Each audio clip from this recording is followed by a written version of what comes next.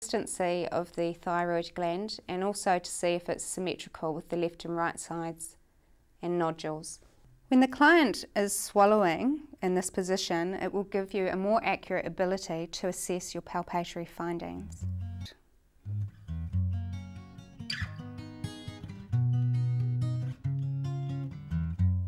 This test is to check for the Homen sign. This is indicative of a DVT, which is deep vein thrombosis. Normally the client would come to you with some sort of throbbing or pain in the lower leg. It's for a calf DVT. Can you tell me which of your calf muscles you've been feeling pain in, Mark? Okay, so it's the lower calf, isn't it? Okay, so because it's the left one, we're always going to observe the good leg first. What you're going to do is you're going to look for any swelling, any redness, and then also have a look at the sore leg to compare. The next thing you're going to do is dorsiflex the foot after you've palpated. So you're going to do a light, very light palpation. Is there any pain in the good one? And I've been feeling for any swelling, heat, or sign of tenderness. Then lift the leg and dorsiflex the foot. Is there any pain with that?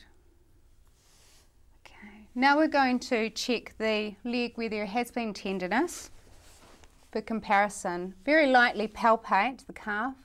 Is there any tenderness? Slightly. Just slightly? Okay. Does it feel hot normally at all? Have you noticed? Raise the leg and then dorsiflex the foot. Keep an eye on the client's face. Any pain? There is? Thanks. The normal response is that the client will not feel pain on dorsiflexion. If there is pain excessively on dorsiflexion, this is indicative of DVT presence.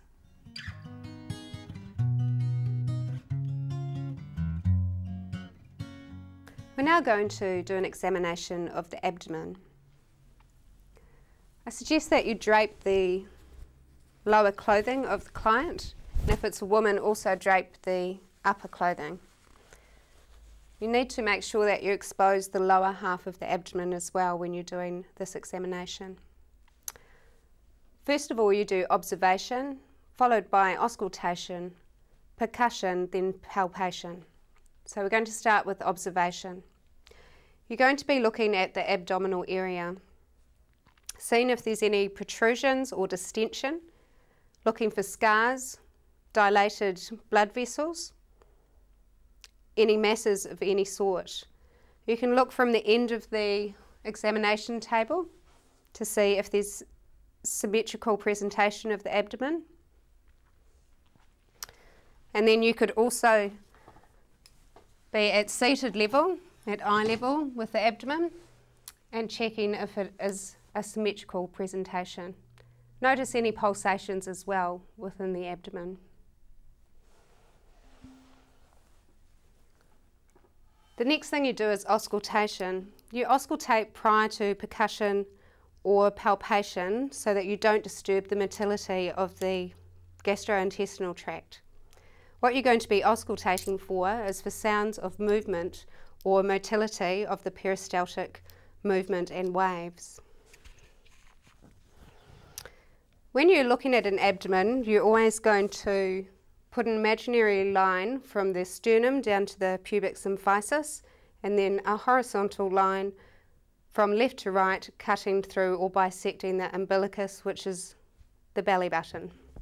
When you do this, you get 4 quadrants, which is the right upper quadrant, left lower, and right lower quadrant. So you're going to auscultate in all 4 quadrants. You're going to be listening for gurgling, high-pitched sounds. They should occur every 5 to 20 seconds in each quadrant.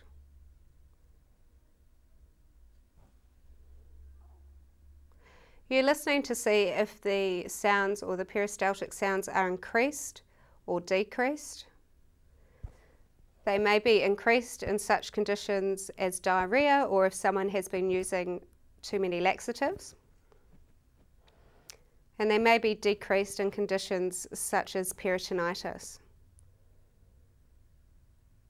You should hear sounds in all 4 quadrants.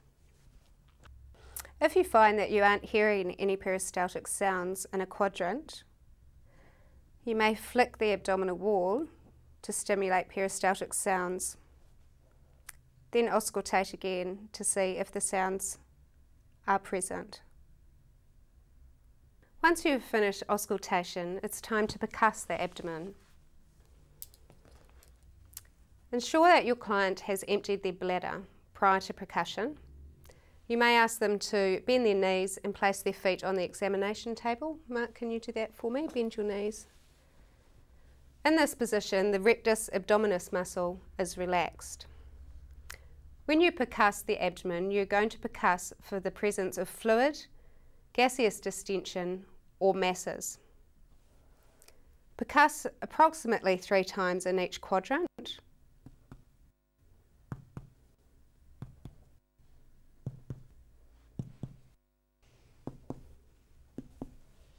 Predominantly on percussion there is tympany.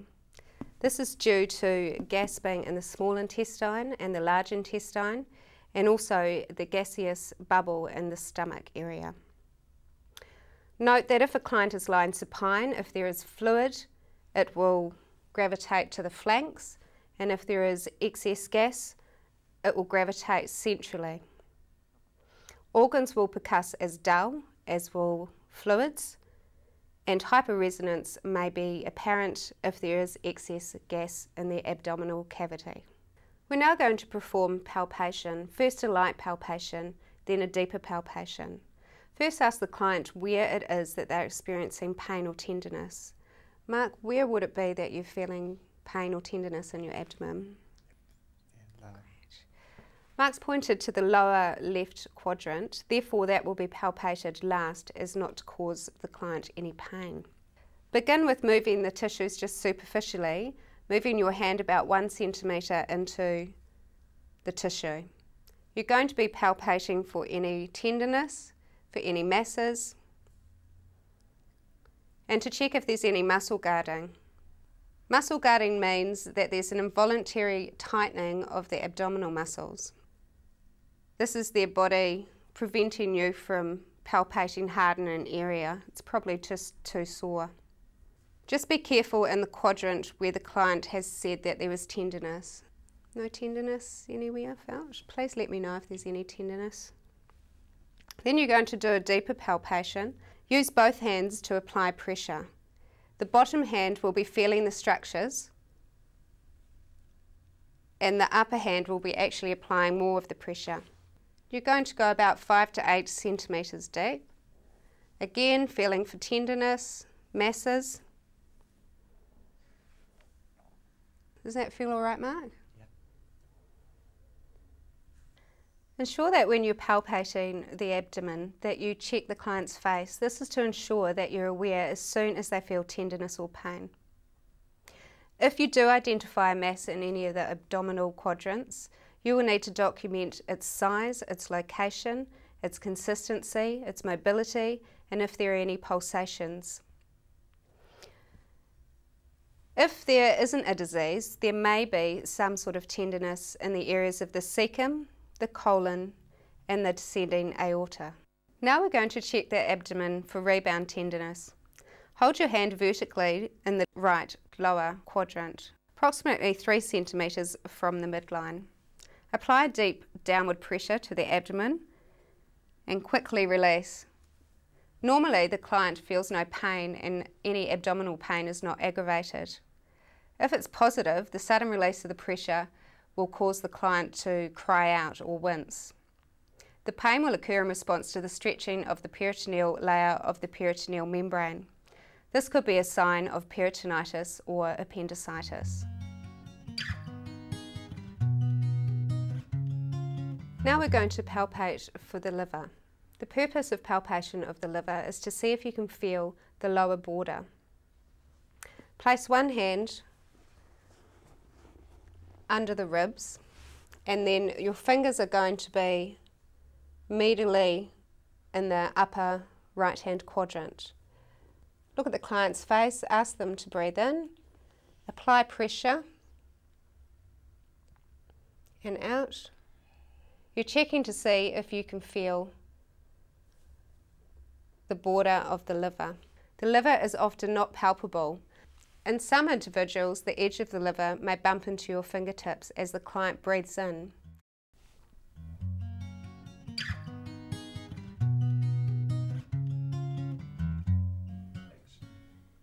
We're now going to talk about the characteristics of melanoma using the A, B, C, D and EE rules. So you'll start by looking at the mole and noticing A, which is asymmetry. You're going to notice if each half of the mole matches itself. You're also going to look for the border. You're going to check on the border if the edges of the mole are ragged or irregular. Also take a look at C for colour. When the colour of the mole varies throughout, this is indicative of a melanoma. D is for diameter. If the mole's diameter is more than, say, a pencil eraser's size, that would be a large mole and maybe a melanoma. E is for elevation. Melanomas are almost always elevated. The second E is for enlargement. If there is a history for the mole to be increasing in size, this is also an indication of melanoma. This concludes the A, B, C, D, E, E characteristics of melanoma. For further information, have a look in your student guide, which has some pictures.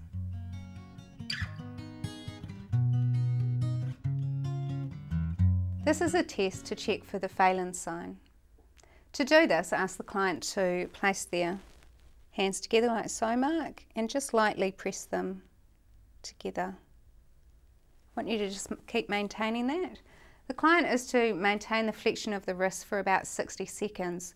We're checking to see if there's any pain down the hand or down the fingers, and if there's any numbness or tingling or possibly a burning sensation. Is that feeling all right, Mark? Yeah. Great. So you do that for 1 minute and relax. A positive Phalen sign is indicative of a carpal tunnel syndrome, or RSI, of the wrist area. This is predominantly in women and can be triggered off during pregnancy.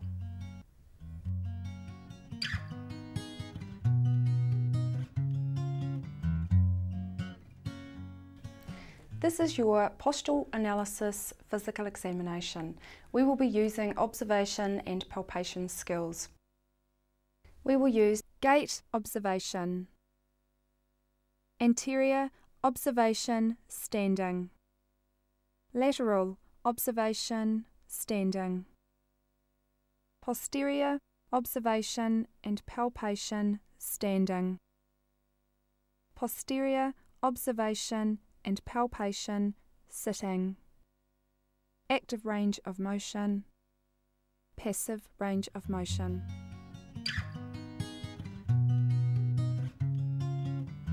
First of all, we will start with observation of the gait.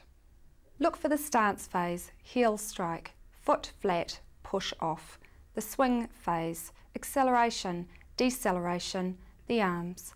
Look at the head, look at the shoulders and look at the feet to make sure that they are all straight. Observe the upper body, it should be relaxed. The head should face forward. The feet should walk one in front of the other. Look at the right arm with the left leg and vice versa.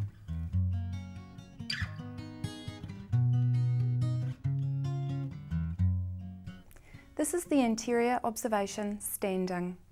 First of all, we are going to look at the head on the neck. We are going to check to see that the head is forward facing and whether or not there is any left or right rotation of the head or tilting.